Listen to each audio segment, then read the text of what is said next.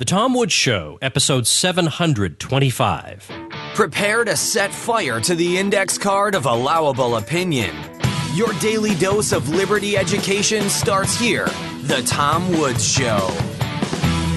Folks, one of the first things you figure out when you become a libertarian is that all the U.S. presidents your teachers told you were great were terrible. Learn the true history of the U.S. presidents and their crimes against liberty in our new course on the presidents. Check it out at freehistorycourse.com.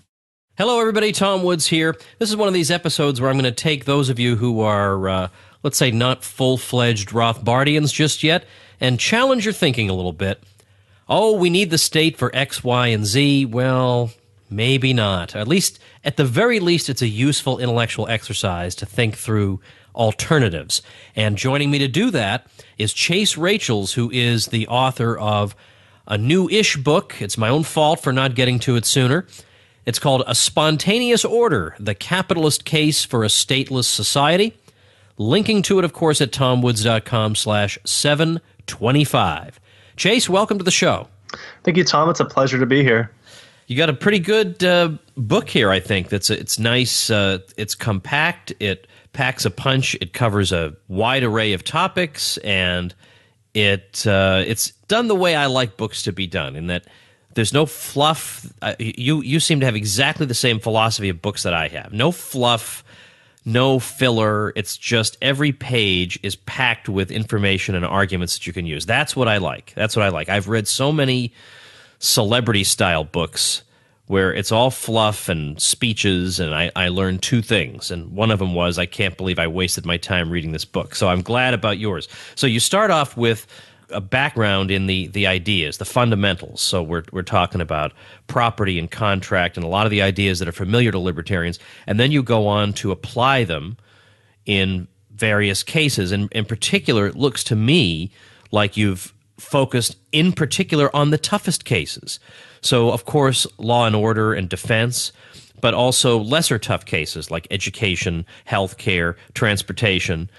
Not whether the market can provide shoes, that we get, but these tough cases are what you're focusing on, and I think to very good effect. So, first of all, I'm going to ask you a little bit off-the-wall question about your own background. How is it that you came to these quite unconventional, but to my mind, fairly persuasive ideas? What was the path, let's say, that you followed to get here? Sure. Well, I think like many others, I discovered Ron Paul in 2008, and he had a great influence on turning me from a standard Republican to a big L libertarian, if you will. He convinced me of non-interventionist ideas, which are great, and of the free market, how it could be applied universally. And from there, my military experience as an intelligence analyst in the Air Force allowed me unique insight into what was going on in the world abroad and our involvement in it, which, unlike many people, turned me off to the idea of government interventionism and the military-industrial complex. So from there, I just did a lot of reading, read some Napolitano, read a lot more Ron Paul, the Constitution, and eventually I looked into Austrian economics. And after I did that, that's shortly after I delved into voluntarism and anarcho-capitalism. All right, so it's the old Ron Paul explanation then. Okay. Yes. All right, good. Well, that's interesting to know as well. All right, I have to, of course, when I've got a book that covers so many things, I have to be discriminating for the sake of time. But yet I want to give people kind of a bird's-eye overview of the book, so I don't want to skip the foundational material entirely. So let's say you're doing a debate and they give you a 3-minute opening statement, and you've got to lay out what you consider to be the fundamentals, the basics of libertarianism, from which the positions that you talk about in this book naturally follow. How would you do that? Well, that would actually be pretty simple. At least for our brand of libertarianism, it all goes back to private property. Whether it's in your own physical body or external goods acquired through homesteading or voluntary exchange. So all rights, at least according to libertarians such as ourselves, are really just property rights. There's no rights which exist independent from those. So from private property rights, you can deduce the non-aggression principle, which states that any uninvited Initiation of physical interference with the persons or property of others or threats thereof is always unjustified and criminal. And from there, you just extrapolate out. You just apply these fundamental principles of private property and non-aggression to every complex social issue. It's like the formula, if you will, and everything else is just the variables that you're inputting. So, I mean, I don't even need 3 minutes. That's as simple as it gets at its most fundamental core. All right. So but now what you just said, I want people to understand that you elaborate on that in great detail in this book. There's nothing glib about this book at all. All right. So let's go on ahead. Now I'm debating in my mind whether we're going to go to the, let's say, really hard cases, simply because they almost always require an episode length discussion.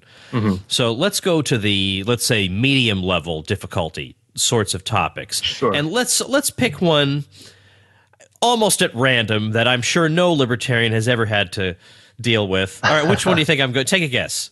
The roads. The roads. What else? What else could it be?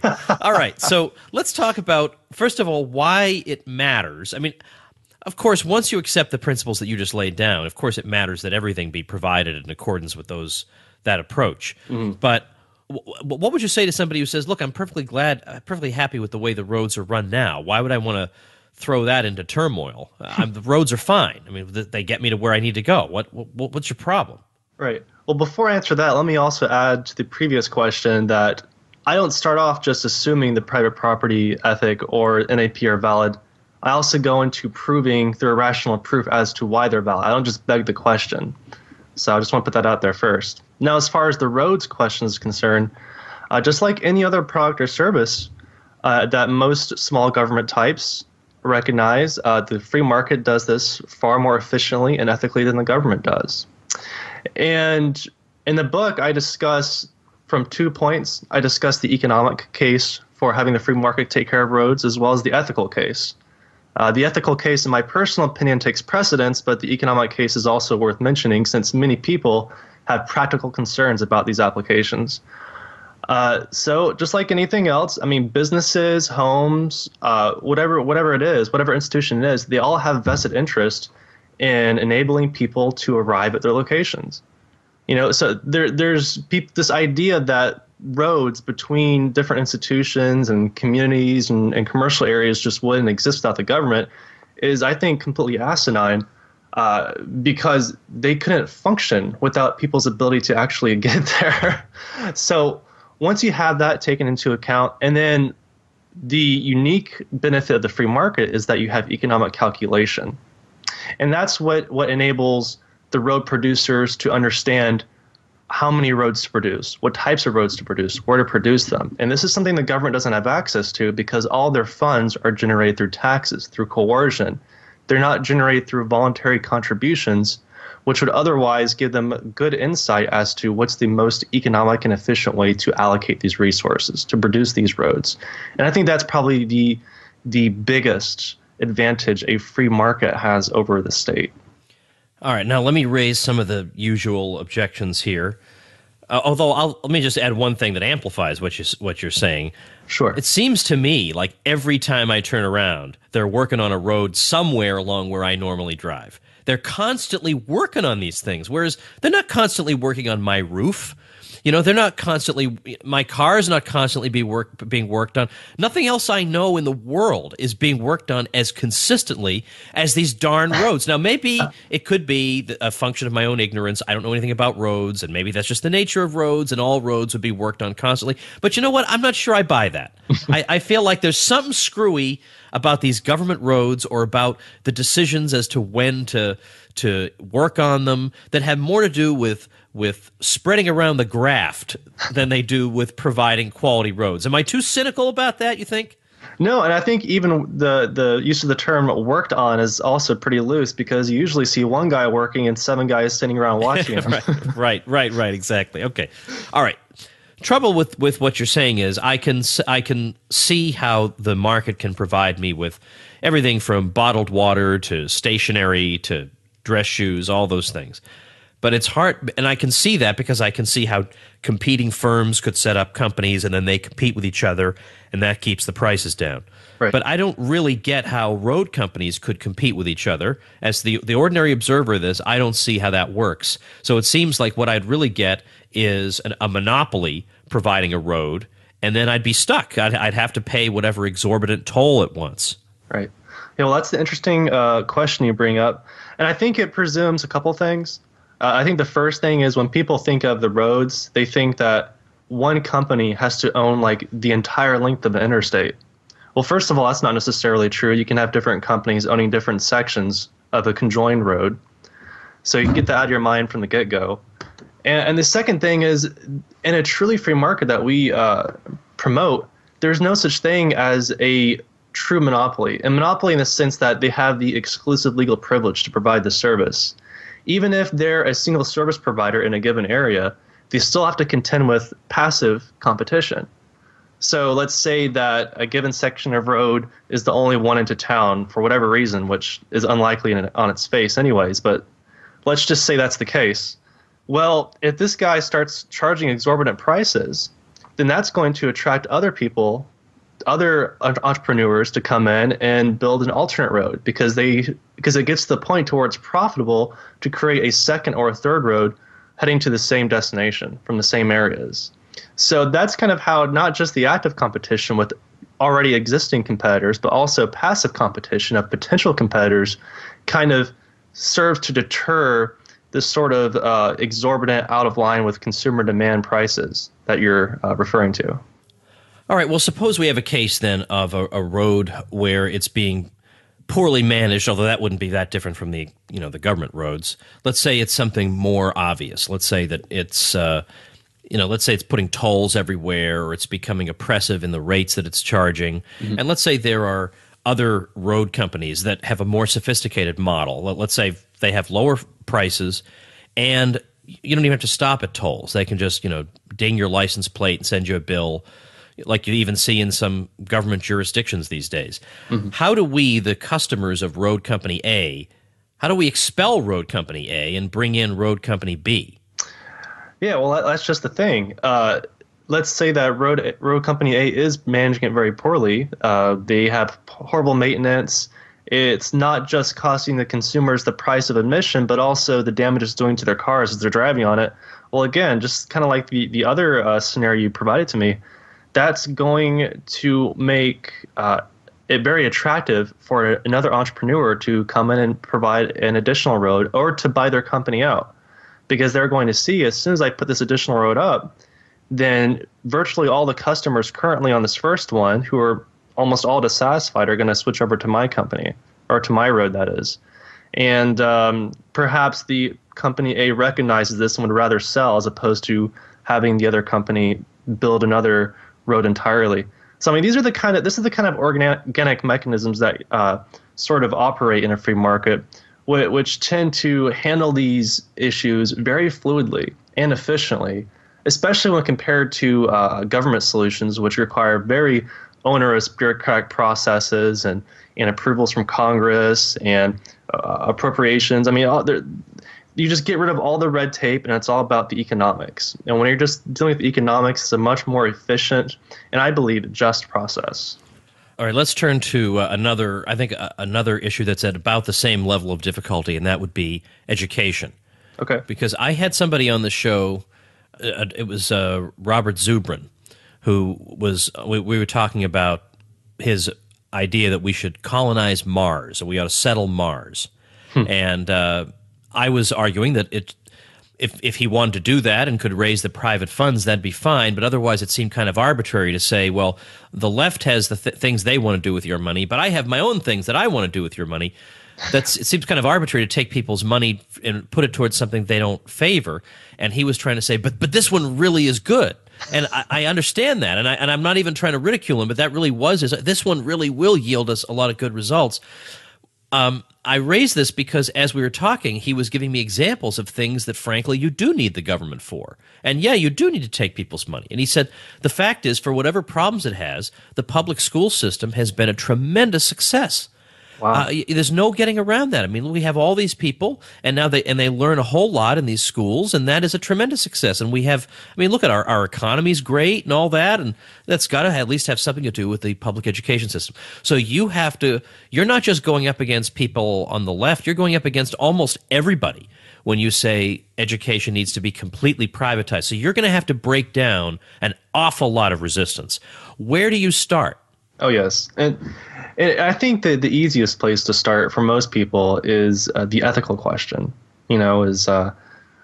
Do parents have the right to choose the type of curriculum their kids are choosing to study?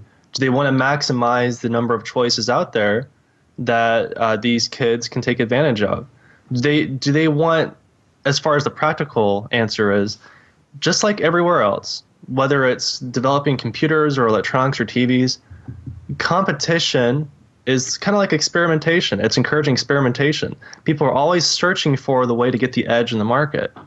And that's going to be a much more, I believe, a much stronger incentive for these education providers to find newer, better, more innovative ways to teach children ideas in a more efficient capacity. Not just the same ideas that we have in our current curriculum, but also to discover curriculum which is more appropriate to preparing them for the real world.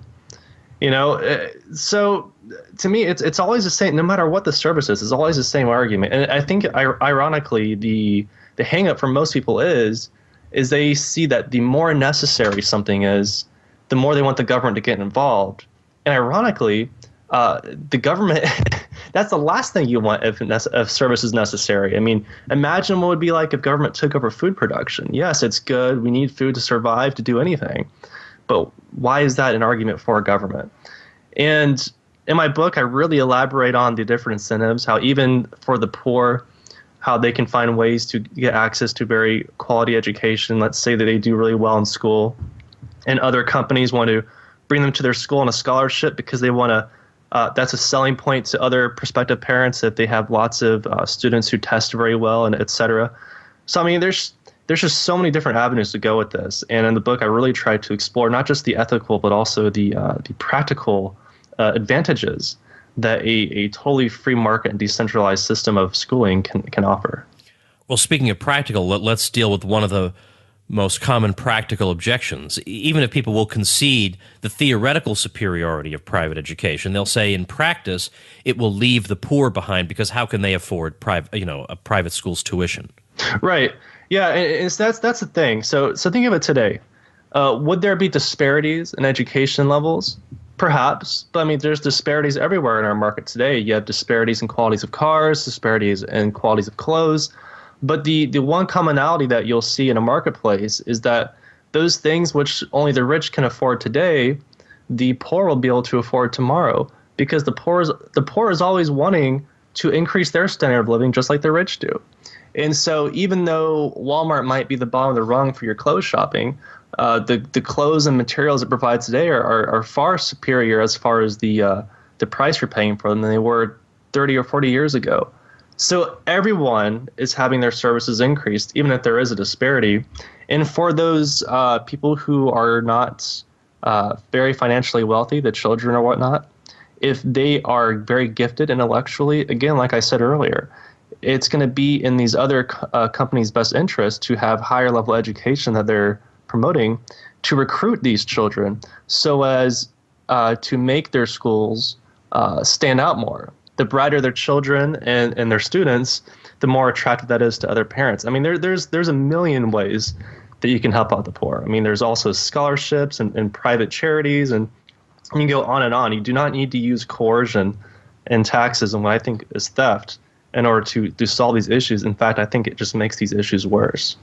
I've done a couple of episodes with people at the E.G. West Center in England, and one of them is James Tooley, who's done work on inexpensive private schools for the poor in developing countries around the world that you never hear of, and their tuition is about 1/3 of what the public school is. The parents The kids, a huge number of kids from these extremely poor countries are going there and actually being better educated than they are in the government systems, even in poor countries. So if these poor countries can manage it, have better educational outcomes, and have it affordable, then presumably the U.S. can as well. Secondly, your scholarship point is a good one, and I think it would also mean that we would shift our attention away from college scholarships, where that's where all our attention is. And the scholarships would move, I think, toward the lower grades, and to help people who are poorer. I think you'd also get a lot of pro bono services. I mean, there's all kind. My kids used to go to a school years ago where basically nobody was ever. It was a private school, but nobody was ever turned away, pretty much ever. And we all just picked up the slack for people who we knew who genuinely couldn't manage it, and we all picked up the slack, and it was fine. Let me add one thing that I realized only very recently, that where there's a big difference between a public and a private school. And of course, you're saying there'd be many options other than just public and private school. It'd be more than just those two ways of thinking. But even just there, at a private school, there's very much the sense that you are a customer. And if you have an issue, then everybody will sit down with you. They'll try and work it out. But at a public school, you feel like, well, I'm getting this so-called for free, so they don't really have to do anything. The teachers can yell and scream and be jerks and obnoxious, and my kid can be doing third grade math in sixth grade, and I have no recourse, really. I'm not a customer. I'm a peon. I'm a cog in the machine. That's right. Yeah, their revenue is guaranteed through taxes, so they don't have nearly the incentive to satisfy their so-called consumers or the students. They're not even consumers, because they're getting paid no matter what. They get the tax money no matter how well or how poorly your children do. So you're absolutely right. And to add on to that, with the advent of the internet, I mean, the cost of education has just dropped so dramatically. There's no reason that anyone from any financial background can't get access to the best educational materials out there. All right, now I've chosen two topics so far. I'm going to turn it over to you. Now you pick one. You pick something that you covered in this book that you're particularly fond of discussing, and let's dive into that one. Sure. I think a really interesting topic, at least personally to me, was the Law and Order chapter. To me, that was the one thing holding me back from going into the full-fledged anarcho-capitalist camp, voluntarist camp. I can see everything else. I want to believe in this, but I just can't do it because I feel like there's still a need for police, courts, and military. I just can't imagine how that's going to happen. And so that topic to me really sticks out as probably one of the most interesting in the book. All right, so now I'm going to point out, I'm going to link in the show notes. Now, today's show notes page will be tomwoods.com/725. That's where you'll find a link to the book that we're talking about. And I'll also have links to episodes where we've talked about some of these topics at greater length, like police, military, etc. But all right, so suppose you're dealing with a skeptic, and that's 99.999% of the population. How do you get them even thinking the right way? I mean, you can't immediately jump in with, well, we can have competition with what. How do you break down some of the resistance that you're going to meet? Oh, yeah. Well, I think the very first thing to do, and I think this applies to anything, is you have to get them into the mindset of you're not comparing this free market solution to perfection, which for whatever reason people have a tendency to do. Yeah. Every system has its issues and its drawbacks and disadvantages. You're going to be comparing this free market system to a state-run one. So keep that in mind and think about all the issues and injustices that are perpetrated by the current environment. So start from there, and then once you have that settled, then you can go on to what are the major differences. Well, again, you have the economic calculation issue with state-provided services. There is this moral hazard because the state agents, they're not actually required to protect you. They're just there to enforce their law. They get their revenue guaranteed through taxes. They're not held to the same level of legal scrutiny as you or I will be. So whereas a private company will be held liable for whatever collateral damage it may cause in the pursuit of whatever aggressor there is out there, police do not. In fact, they have the state has a natural incentive to actually allow crime and antisocial behavior to fester so as to justify expanding its own jurisdiction and its powers. I mean, everything in the state is completely upside down. And I think this is pretty clear in our current country today. You see a police abuse, skyrocketing, brutality. I think we had, what was it, like 1,100 kills by the police of private citizens last year alone. We have gun restrictions, weapon restrictions, which steal from people their ability to defend themselves. I mean, there are so many ways in which your ability to defend yourself and to be safe is hampered by state regulations under the guise of protecting you that just would not exist in a free market. The free market is only concerned with what's most effective, how am I going to prevent violent altercations, because that's how I make the most money. And even if they do occur, I need to make sure I apprehend this guy so I can get restitution to my client. And I talk about how insurance plays a huge role, would probably play a huge role in security in this sort of environment. How things like weapon ownership is going to be encouraged, most likely. And I even talk about the unique process of how law is formulated and enforced and interpreted in such a society. It's very different than what we're used to today about this top-down approach. But when you think of it this way, that different countries, with respect to each other, they're in a sort of anarchic position because there's not a one-world government, at least not yet. So you have to understand different legal systems can coexist.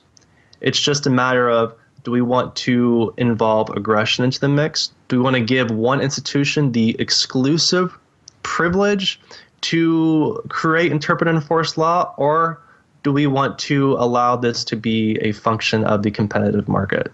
And in my book, I talk about why the latter is the obvious choice.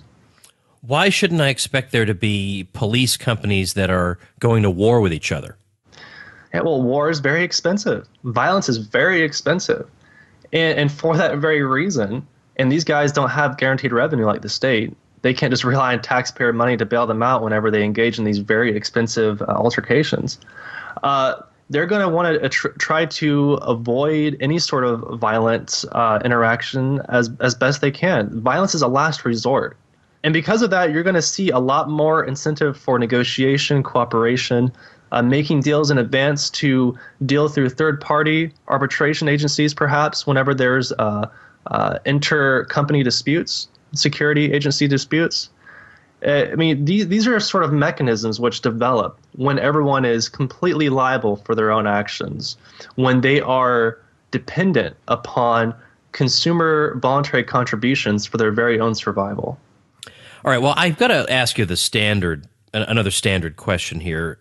Let's suppose, I break into your house and I steal something, and you and I just have different security agencies, and yours is telling me to come to court, and mine's telling me don't, so I don't. And so that's it. So the only way to get your TV back then would be to bash my house in and come get it, and then my security company will come after you, and before you know it, it's war. So how do we deal with the fact that I might have a different company from you? What possible reason would these companies want to cooperate? One of them's representing me, one's representing you. Right. Well, I think I kind of covered this in the last question, but I'll kind of highlight some of the points again. But I mean, that's the specific thing. Because my first question was kind of more like, why wouldn't the different police departments, given that they do have all this ability to use force, why wouldn't they try to carve out additional turf by the use of force? Here, it's more a question of in the adjudication of an ordinary dispute, why would the two parties ever want to cooperate with each other? Right. I'm accused of stealing a TV. Why would I ever want to appear in court? Right. Again, a violent conflict is expensive for both parties involved. And what these companies want to assure their clients when they contract with them is that their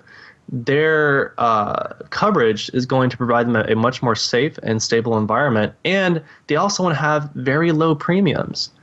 And the more you're willing to engage in these sort of violent conflicts, the more expensive it gets, the higher you're going to have to charge for premiums. Otherwise, you're going to go out of business. So what's most likely to happen, and again, this is to a degree speculative, but you could see this going about, is most of these defense agencies which exist are likely going to go in advance with each other and agree upon various sets of arbitration agencies they'll use in the case of very predictable disputes. It's very predictable that two or more agencies can have such a dispute. And because of that, they're going to want to settle that in advance. They might choose arbitration agency X if one company believes their client to be innocent, the other guilty.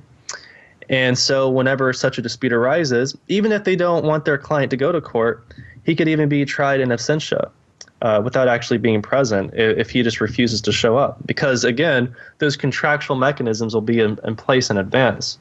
So if, let's say, the security agency company B refuses to go despite their contractual obligations that they set beforehand, well, again, that's going to be publicized. And once you publicize the welshing nature of a security agency, it immediately loses clout and power and credibility, which is going to significantly hamper its ability to attract customers in the first place, and therefore its power.